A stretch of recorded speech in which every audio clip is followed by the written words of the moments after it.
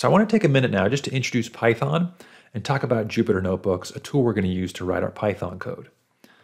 So Python is a general purpose programming language, and it has several libraries for stats, like NumPy and SciPy, which is what we'll talk about.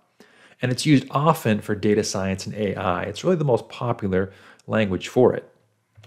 Okay, and we also want to talk about Jupyter Notebooks. So Jupyter Notebooks, you can think of them as like a combination between a document and your computer code. Kind of mixes those two things together. And you'll see when we look in a code notebook that there's places to write text or markdown and places to put our code. We separate those two things.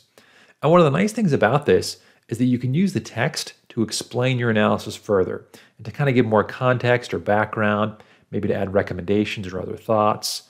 It's a great way to come up with a really nice report. And these are becoming very popular in analytics. Now, we're going to use a tool called Google Colab, which is essentially a free cloud-based Jupyter Notebook. You don't have to install anything, and files get stored on your Google Drive. So Google Colab is the tool we're going to primarily use to write our Python code. Again, it's essentially a Jupyter Notebook. It's just in the cloud rather than your own desktop. So now let's dive in and write some Python code. And we're going to do it in Google Colab, which remember is essentially a Jupyter Notebook in the cloud. So a Jupyter Notebook can be a mix of text and code, which can give us a really cool report. So in the Jupyter Notebook, you're going to see different cells. And again, those cells can be one of those two things, code or text. Now, if we want to add additional cells into our notebook, we're going to use this plus code or plus text button. And there's also, if you kind of scroll over an existing cell, you'll see those buttons above and below it, which allow you to add additional cells that way. So I'm going to double click on my text cell here and try to make some updates to it. And as I do, what I'll be able to add are bold formatting, italics, bullet points, and so on. I can also use this notation to designate a header. And if I add more, it'll change the size of it, essentially. Now, as I start writing this, what I'll see on the right-hand side is what the output can be expected to look like. Okay. And then once I've got the text the way I want it, I've written what I want, I'm going to hit Shift-Enter, and it's going to execute that cell of text. Looks like a normal Word document now. Now let's take a look at a code cell. In this first code cell, what I've done is I've just added a comment. It's an important practice in really any programming language to add comments to your code to explain what it's doing.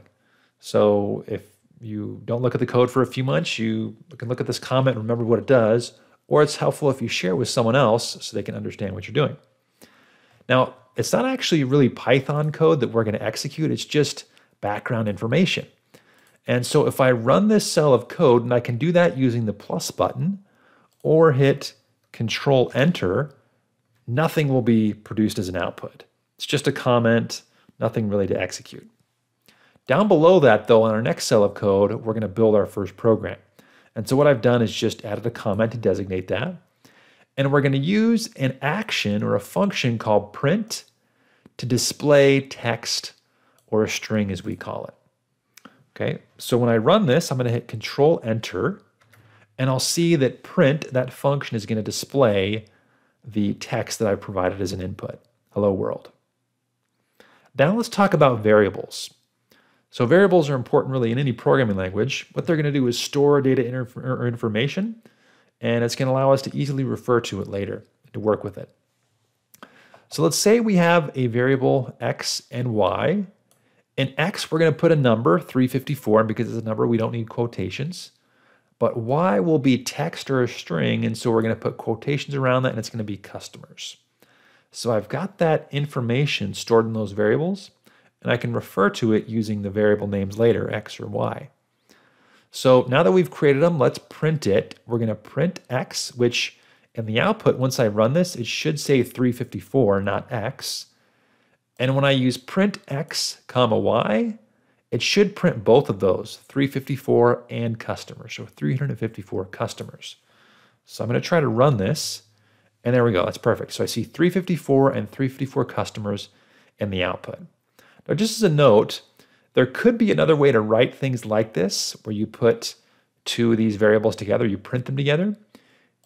You might see x plus y, It won't work in this case. You want to use x comma y, because if you put x plus y, it's going to generate an arrow because it's going to expect the same data type. So you're working with different data types here. One is a number or an integer, and another is a text string. And so we want to do it using a comma there. Now let's talk a little bit more about different types of data. We just mentioned a minute ago numbers or integers and also text strings.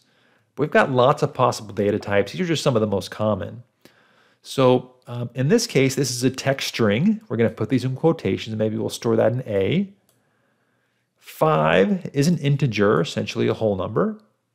And a float includes a decimal, 5.5.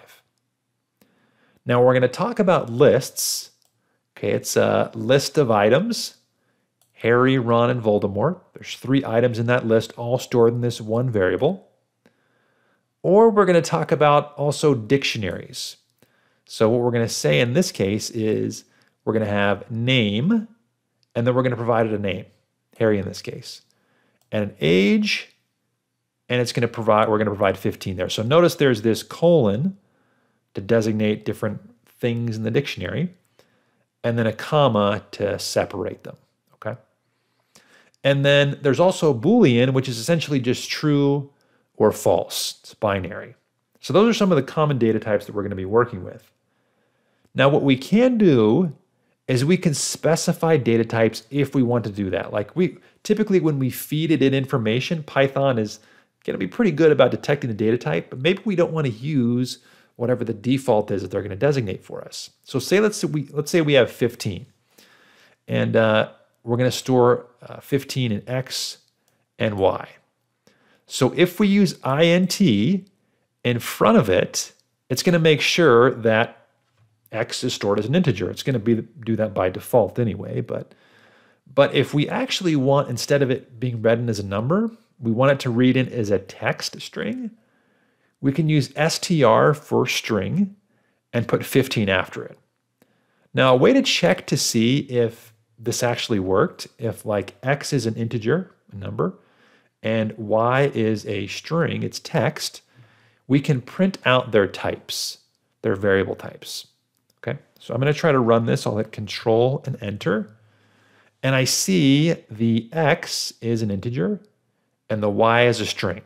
So that worked, actually specifying the data type worked in that case. Something else to notice or to note about variables here is that they are case sensitive. So lowercase x is not the same thing as uppercase x. You can store different things in those. And then variables are easy to read when you use things like snake case. So total underscore customers rather than missing that out. Okay, you could also use camel case, but I prefer snake case. All right, now let's talk a little bit more about strings, text strings, and the things that we can do with them. So let's say that we have a variable called z, and we're going to store this text string inside of it, spam musubi.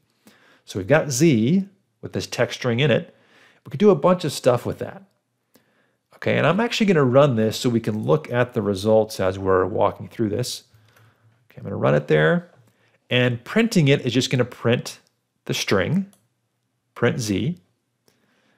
What we can also do is within the string designate a specific character.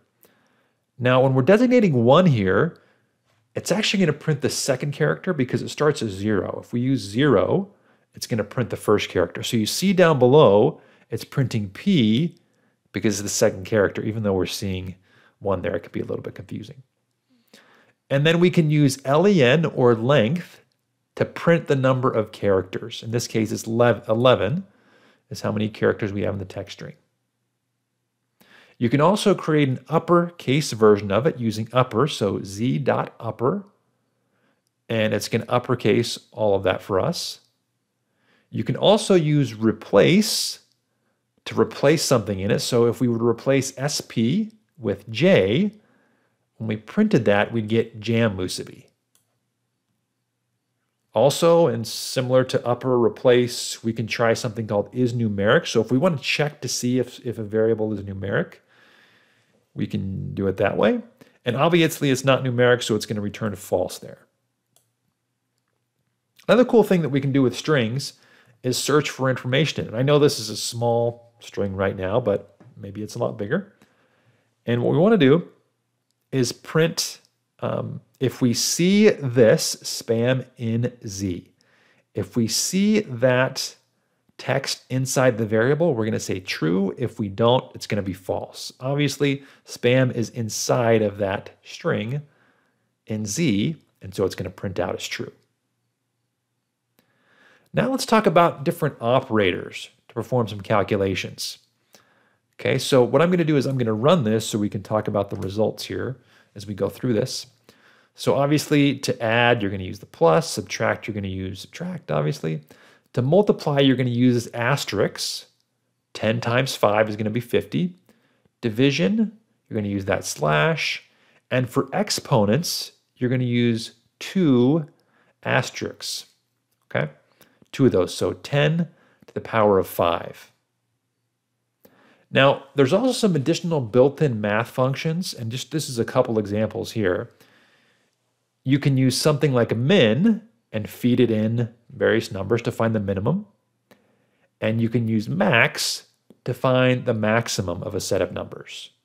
Okay, obviously the min is 50 and the max is 100. Now let's talk a little bit about Booleans and comparisons too. So if we're making comparisons, we can do it this way. So if we want to see if 100 is greater than or equal to 50, we designate it that way. And then if we want to check to see if they're equal to each other, we're actually going to use 2 equal signs. We're saying 100, is it equal to 50? True or false? And another way, or a way to say that is it not equal, is to do it this way. Okay, an exclamation point and then equals. So what we should see is that this is true. We're evaluating this condition or comparison, and it's going to produce true.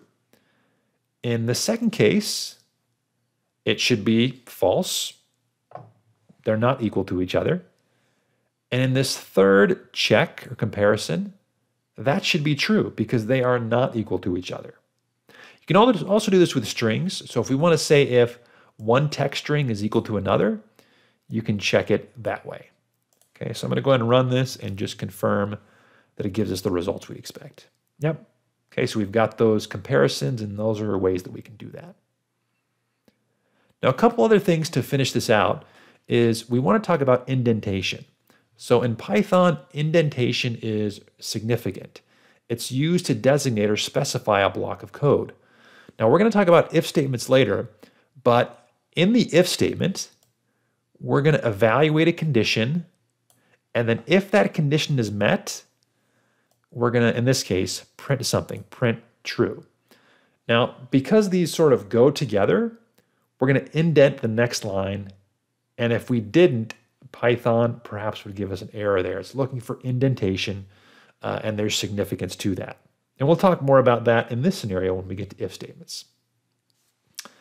Now, finally, to kind of finish out or round out our basics topics here, we want to talk about Python libraries and how to import those.